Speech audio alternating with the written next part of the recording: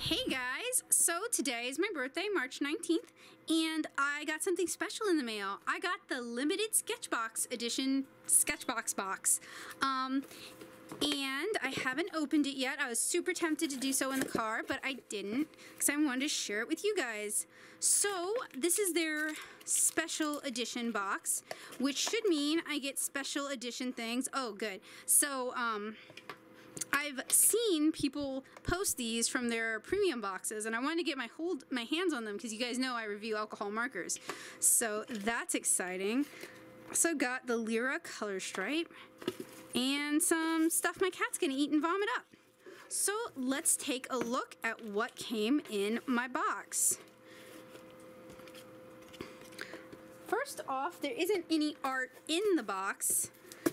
Like with other boxes, there's just art on the box, and the card is pretty cut and dry. It says, "Welcome to our first limited edition Sketchbox. This box is all about obtaining premium items that are becoming harder and harder to find in art stores. Inside the box, you'll find a full set of Lyra color stripe color pencils. These pencils are some of the finest color pencils in the world. With an ergonomic triangular shape and a larger than usual rectangular lead that's visible along the full length of one of the pencil's three sides, Color Stripe's unique design gives artists the ability to draw fine lines and cover large areas with ease.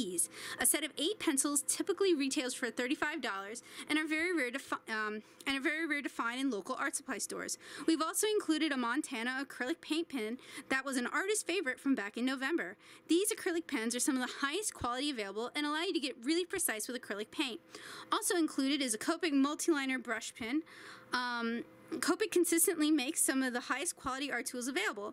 Copic has unfortunately discontinued it, and it will be hard to locate in stores. We also included a Sakura Koi water brush. These are great for watercolor filled with ink or liquid acrylic. Finally, we included one of our newly improved Sketchbox 2.0 markers. We listened to your feedback and produced an even higher quality illustration marker. Okay, so the point is not so much expensive supplies, but hard to find supplies, which is always interesting to me. And I think I don't, other than this, which came in last month's box, and I'm not super sure why they included it, not last month, February Sketchbox, not super sure why they included it. All of these are things that I don't own a copy of. I might own things similar to, but I don't own them. So this is the Lyra color stripe. The back of the box says that it has innovative design, and that's about, okay, there we go. Continuously visible, extra break-proof lead, 3-sided ergonomic shape, solid coloring black wood for drawing fine lines and covering large areas, top quality lead, waterproof, and comes with a sharpener, which is good because it sounded like these pencils were kind of annoying to sharpen. So these look really cool. It doesn't necessarily mean they perform really cool. The sharpener seems a little bit shorter than normal pencil sharpeners, but not necessarily particularly unique or well made.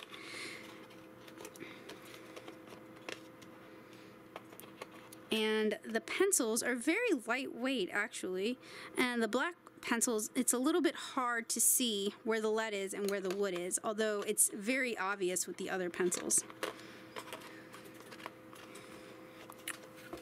Also have one of the multi-liner brush markers in sky blue. I own a couple of the multi-liner pins. I don't think I own, other than sepia, a maroon color, and gray, I don't think I own any interesting colors, so this is neat. I do own Sakura's Pigma brush, a couple of brushes like this though. In fact, I have one right here in pink.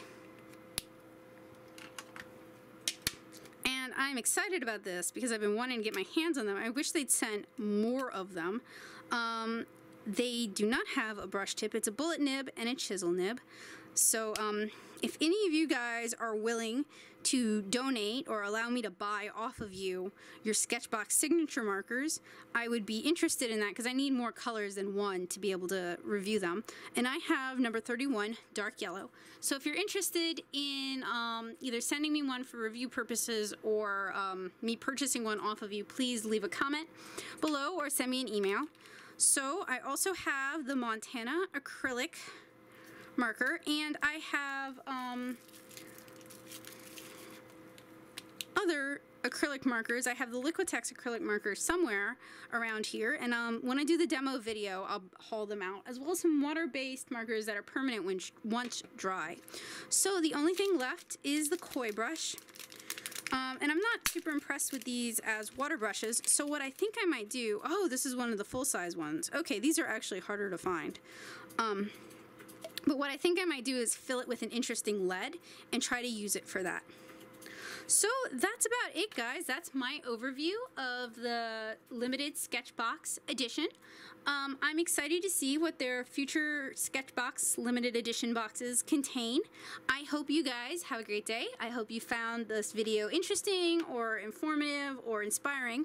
If you did, leave a like, consider subscribing to my channel, and if you'd like to help fund more content like this, please check out my Patreon. Have a great day, guys. Bye.